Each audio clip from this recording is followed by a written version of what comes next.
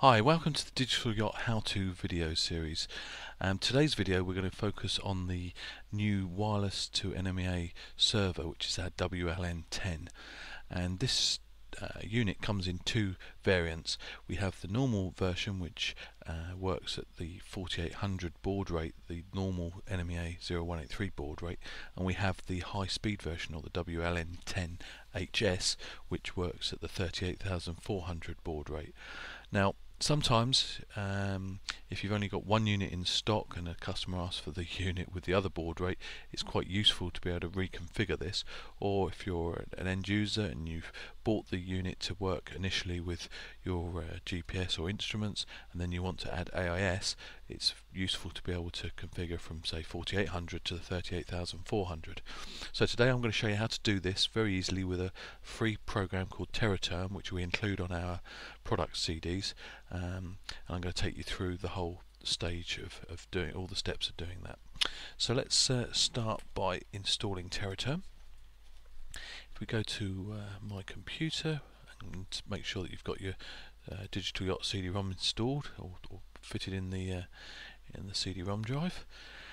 Okay, I'm going to go to the Teraterm utility folder, and then I'm going to run Teraterm Setup. So click Next. I'm just going to quickly run through this. I accept. Next. That's because I've already had it installed on here and uninstalled it, so I'm going to install it again. Now the only things I don't install are the logme in, the SIGTerm Plus and the TTL edit. In fact, we don't even need the TT proxy either. Let's just install the TTSSH, and that should be fine. So go Next. English is the language we want, and Next. Now I'm only going to create a desktop icon, so I'm going to run through that. Okay, so that should all be installed. Doesn't take too long. I'm not going to launch it just yet, so I'm going to close that, because the first thing we need to do is set up a wireless link between our PC and the WLN10.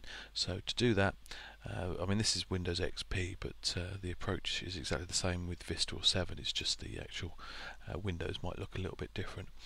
So I've clicked on the wireless icon to bring up the list of wireless access points that it can detect, and there's our Digital Yacht WLN10, and that's the serial number 1234 of my unit. So I click on that and I hit connect. Now what the PC is doing now is it's setting up an ad hoc network, what's called an ad hoc network. Now there's two types of networks. There's infrastructure, which is the sort of more formal connection that you have between a PC and, for instance, say like a wireless router.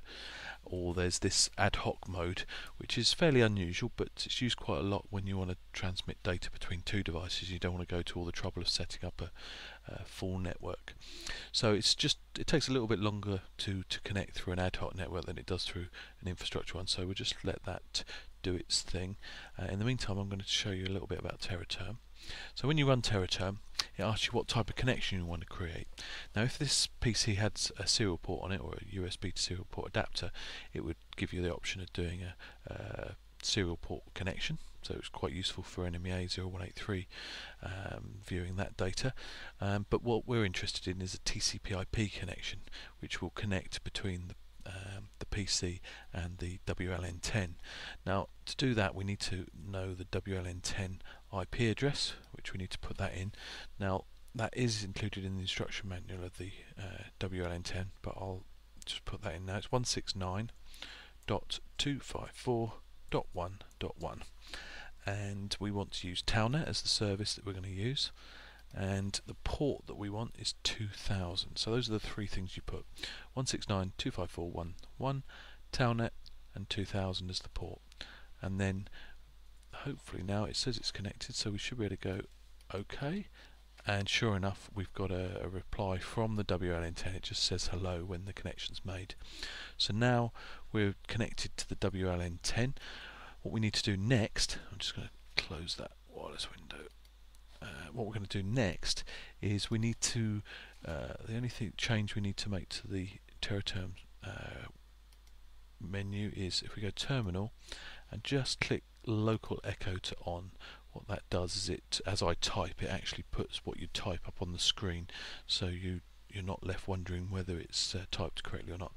And what we want to do now is put the WLN10 into its configuration mode, and to do that we're going to send it $3 signs. So I've just typed $3 signs and I hit return, and you'll notice here where it had originally said hello, it's now put CMD, it's in command mode.